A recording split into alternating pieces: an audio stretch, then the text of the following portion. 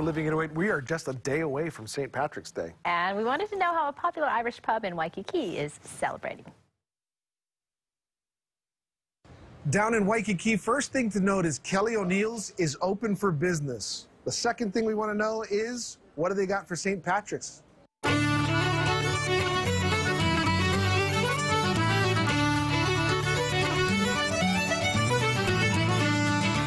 John, how's it going? Hey, what's happening? Good to see you. Good to see you as well. John Langen, the owner, general manager, bartender, server, whatever you need. Yeah. Hey, before we get into St. Patrick's Day, which is why we're here, I'd like for you to tell our viewers something a little bit about Kelly O'Neill's. Okay. What can they expect when they come down here? I would best describe Kelly O'Neill's as a traditional American pub with an Irish theme. And the reason I say that is I don't really like to get hung up on the term Irish bar because technically we're not in Ireland. You know, I mean, in order to be an Irish bar, you have to be in Ireland. But we have a theme, and that's kind of what we have: live music, food, drinks, and those all emulate what the pub is. You know, the old public house is where people would gather in somebody's neighborhood for drinks, food, music, and I feel like that's the type of thing you could expect coming to Kelly O'Neill's. Okay, we're going to get into the entertainment and the food in just a second. You got the drinks out for us now. Let's talk St. Patrick's. What do you got going on? Well, you know, St. Patty's Day this year is going to take on a very different look than it has in the past. You know, there's no block party, there's no parade, and we have to have the room set up with socially distanced tables, stools. It's not going to be that elbow-to-elbow, shoulder-to-shoulder St. Patty's Day that we're used to. So what we're trying to do is, instead of focusing on one day, on the 17th, let's make it St. Patrick's Month. You know what I mean?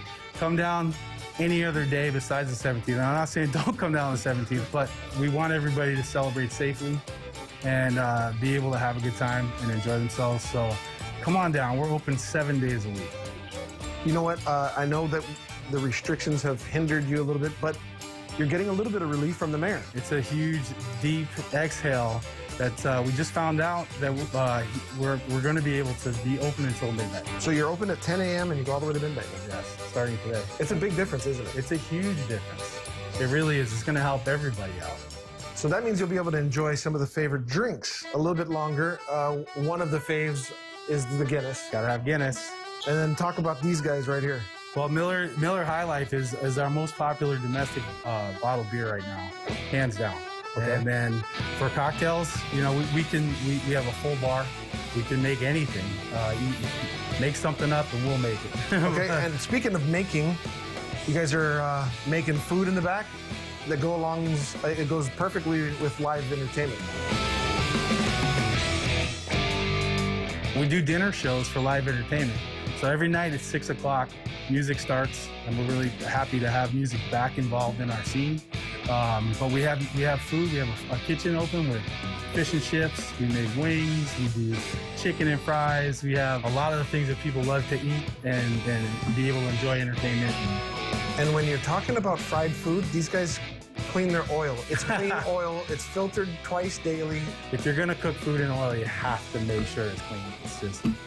John, thanks so much. I appreciate it. Have a good month to enjoy. Exactly. Yeah. And it's Kelly O'Neill's on Lures in Waikiki. Come on down, enjoy the drinks, the entertainment, and the food. Appreciate it. Thank you. Makes a big difference when you want to celebrate like the Irish to go down to an Irish theme bar right there in Waikiki. And Jameson, I mean, no shortage of alcohol in that bar. Do they have enough over there? Are they prepared? And it does make a difference. I say this because I love my French fries. Mm-hmm. They change the oil twice daily. They filter it. It doesn't have that. You taste the food and not the fried, burnt, dirty oil. I mean, you know what I mean? It's really, really good. I was looking at a guy eating fries. I'm like, can I get some of that? Did you? Oh, yeah. Oh, yeah, of course. That's why you say you can taste the difference, too.